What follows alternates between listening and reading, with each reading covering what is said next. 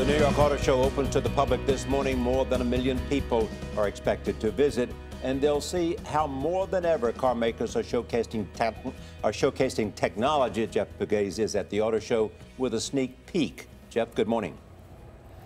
Good morning. Cars and SUVs are sporting some of the latest technology here at the Auto Show. This technology and the gadgets in these vehicles are intended to protect drivers, especially when those drivers lose their focus. At the New York Auto Show, the cars and SUVs getting the most attention don't just catch your eye, they wow you with their technology. More and more, the way you live affects how and what you drive. Scott Burgess is editor of Motor Trend magazine. Car makers are just trying to enable what lifestyle we have today, that you can bring it into your car. Is that a function of what is happening with these smartphones? Absolutely. Your smartphone is your connection to the outside. Everyone feels like they have to be connected all the time. While smartphones are making our lives easier in many ways, they are increasingly dangerous behind the wheel. In 2012, more than 3,300 people nationwide were killed and about 420,000 injured in distracted driving-related crashes. In response, automakers are unveiling cars that allow people to stay connected while also staying safe. Really, the customer is going to demand and expect that more and more of that safety equipment is available in cars as we go forward.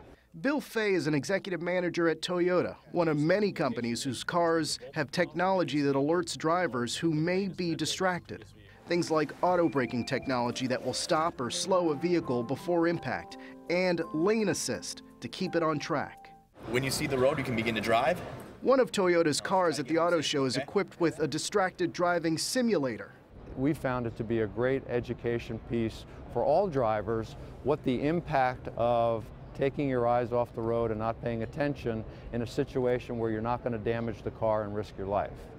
Some of the latest technology is taking control away from the driver altogether. Volvo is promoting their version of a car that actually drives itself. Isn't an autonomous vehicle the ultimate in distracted driving? This means that the driver or the human in the car is actually doing something else, right? We are not promoting people reading their instruments, their whatever smartphones they have while they are driving. The fact is, they do it.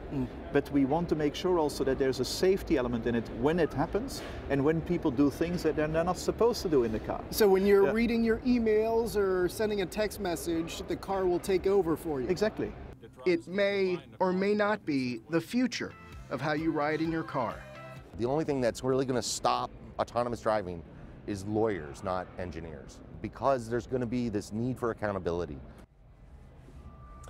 There may be several legal hurdles in the path ahead, but self-driving cars are expected to be on the roads within the next 5 to 10 years. Automakers right now are racing to the finish line. Gail? Self-driving cars coming. Coming soon. Thank you, Jeff Pegues.